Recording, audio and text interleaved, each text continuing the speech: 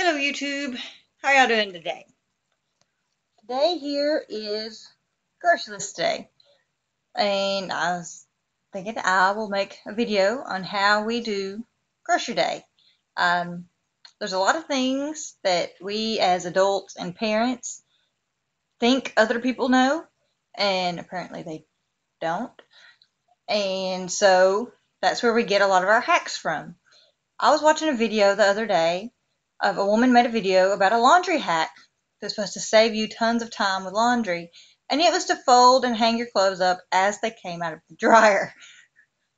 Didn't realize people didn't know that, but nobody taught them. There's a lot of things nobody's teaching these days. I don't know how that got missed.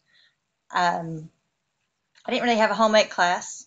I guess some of it we just kind of watch our parents. Some of it we learn on TV, Pinterest, just multiple things. But there's not really a home ec class that teaches things. So, a grocery list. You need to make a grocery list so you don't forget things. You don't have to make multiple trips to the store unless you want to. Sometimes people go to different stores because different things are on sale, and if they're all really close and local and on your way anyway, and it's not really going to cost you extra, so that's fine. But if you don't have a list and then you go and you just buy whatever looks good and whatever's on sale or whatever's on clearance, then you get home and you're going to cook something. Oh, you don't have something. You have to go back to the store. That's more gas.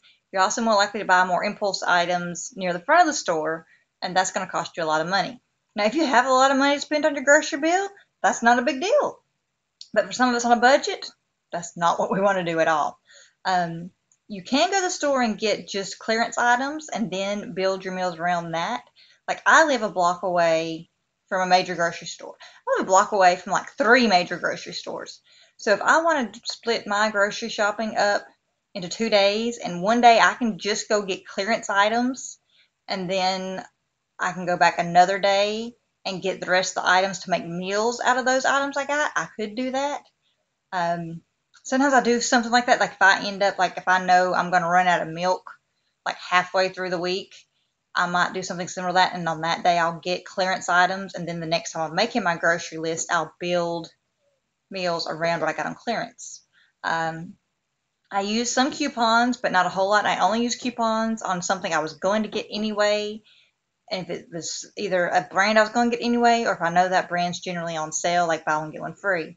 Because if you use just coupons because you got a coupon for it and you're not like major couponing where you get things close to free or you know things are on sale, you're usually going to just spend more money than you would have spent anyway. There's tons of times I've got all kind of coupons to go get something, and I'll get to the store and I'll look at the price of the item and I look how much it'll be without the coupon or with the coupon, and I look at the generic, and the generic's going to be cheaper even with the coupon. So that's really not always worth it. So just watch your prices like that. All right. So my grocery list for the week. First off, all through the week, as I run out of anything, write it down. Have an assigned place, and so the other people in your household can know too. If you eat the rest of this, write it down, or tell me and I'll write it down. Sometimes I'll have a place on the refrigerator to write it down, like a notepad or something. Right now, like I've got chore list up there. I've got a little calendar. I've got a little to-do list. This was my last week's shopping list. And what I do on my shopping list, I'll make random other notes too. But I go ahead and write down a couple of meals, what I want to eat that week, so I don't forget. Because sometimes if you decide what you're going to eat the week, and then it comes midweek and you're busy and you're in a hurry and you're like, what was I going to make? I got all the ingredients to make it, but I don't remember what I was going to make. So write that down and keep it somewhere you'll know it. So, off topic. Step 1, keep track of what you've ran out of during the week. Step 2, look through your pantry the day before you go to the grocery store and see what you have to work with. Now, you can either decide, I don't want to use what I have on hand that's like canned goods because they're going to be good for a long time, or I don't want to really factor those in a whole lot because you want to save them for when you need them. Or you can say, okay, here's what I have, and I need to make this work because this is a broke week. I don't know about y'all, but I have my weeks where I have more leeway in my grocery bill, and I have weeks where I'm like, this is what we got. School's coming up, and we got to pay fees, things like that. So kind of keep, you know what your budget is, and you know what you need to work with.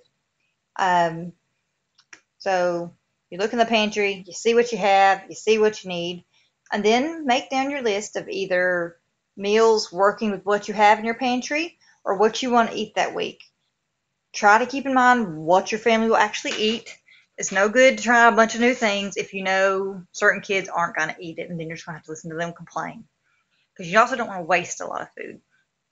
I usually make a list of about 6 meals, and then I kind of build around it. Like I know the kids are also going to need snacks for school and snacks for after school, breakfast cereals, things like that. You're going to need to keep on hand still. Some people will track those in their meals, and you need this many breakfasts, this many lunches, this many dinners. During the summer, I need to do that, but during the school year, lunch for the baby and me is either leftovers from the night before, or we'll do like a fruit and cheese plate. We'll have fruit, some string cheese, and some homemade bread, or we'll do pepper and sandwiches and chips. So those are things we have to keep on hand. Um, Another thing when you're going grocery shopping, it is almost never best to buy an item singularly.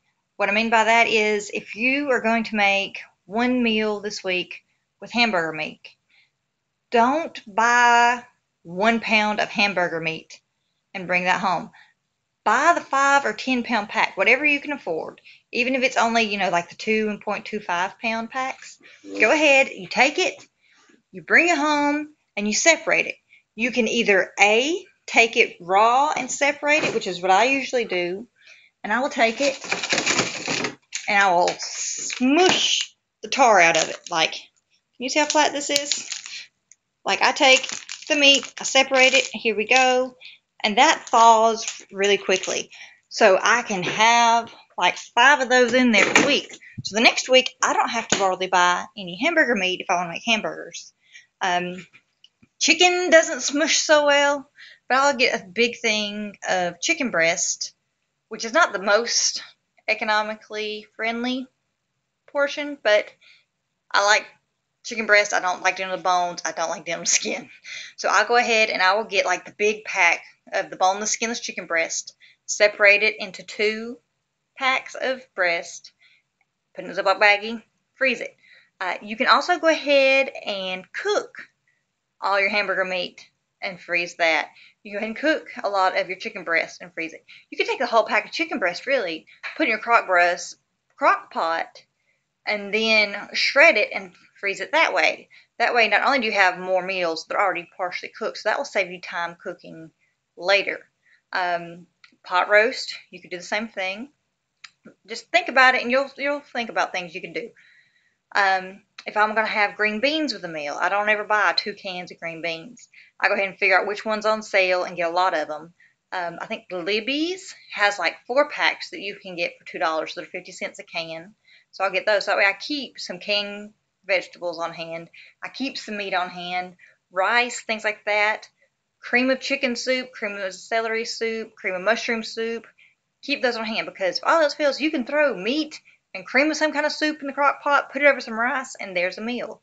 You never want to get to where your pantry is completely empty if you're a mom, especially, because you never know when it's going to get to grocery day and a kid's going to get a stomach flu, or a kid's going to get a virus, or a kid's going to get something, and you're not going to want to leave the house with that child, and there's nobody who can watch that child, or you're not going to leave them alone.